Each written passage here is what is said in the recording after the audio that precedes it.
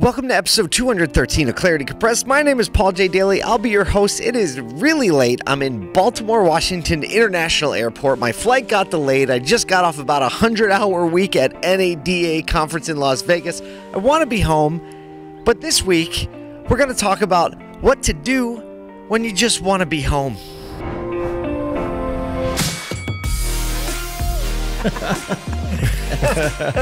Let the good times roll. This is Clarity Compressed.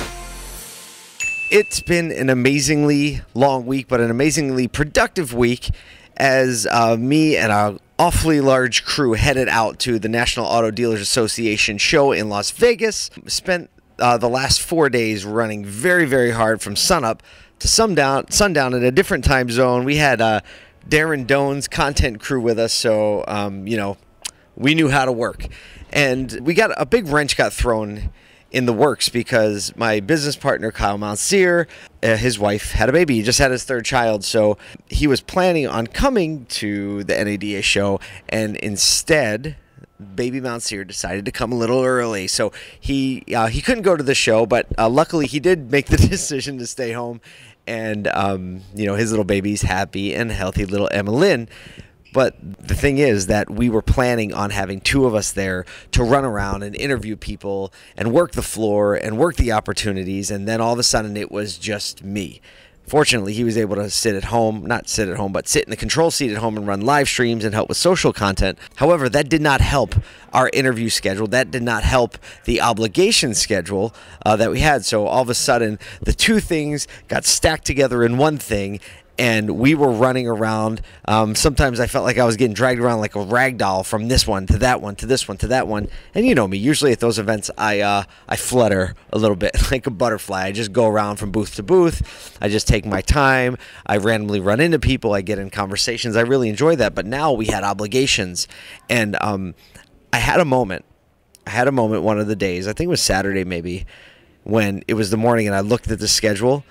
And every interview was back to back to back to back. And then jammed in there was me having to moderate a panel of 6 other professionals on diversity and inclusion at the Cars.com booth. And so that was, obviously a lot of pressure, right? A lot of cameras, a lot of people, an important topic.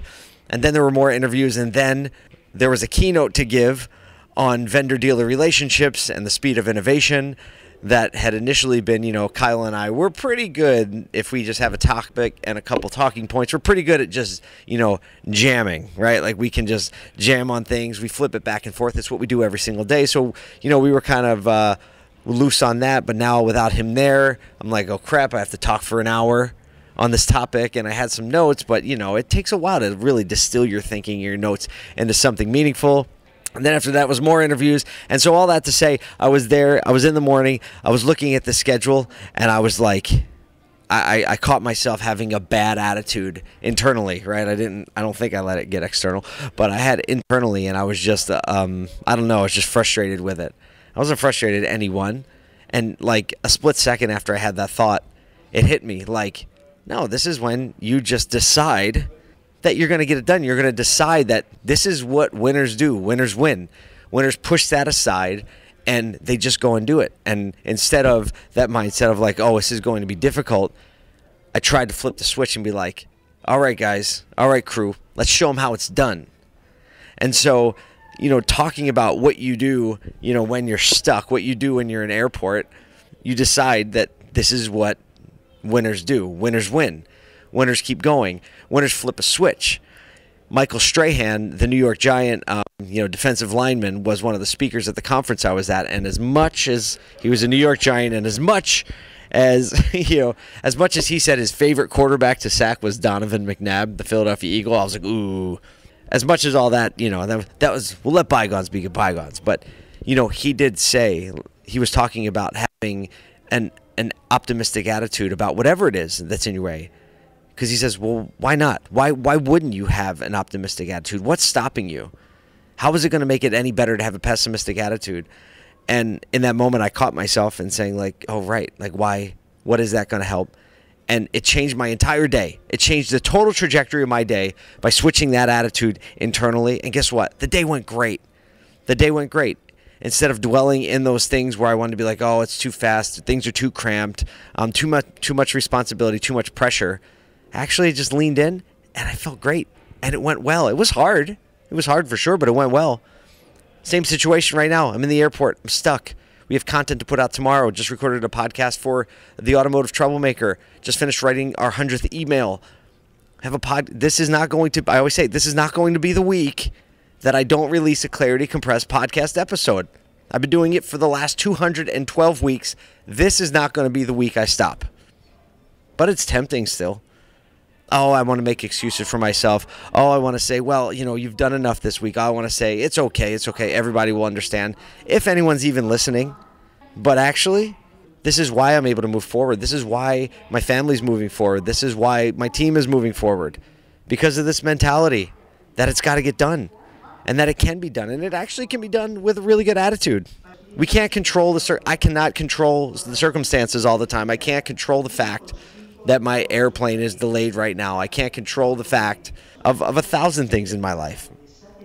But I can control what I do with the next moment I have. I can control that. And I'm controlling it right now. Got my boys cleaning the floor behind me. Got announcements on the speaker. I'm tired. I'm hungry. Well, I'm not hungry. I just ate too much, actually. But I'm tired. Looking forward to get home to my family. It's going to be a snowy drive home. Yeah, okay, that's fine. Guess what? It'll be a story.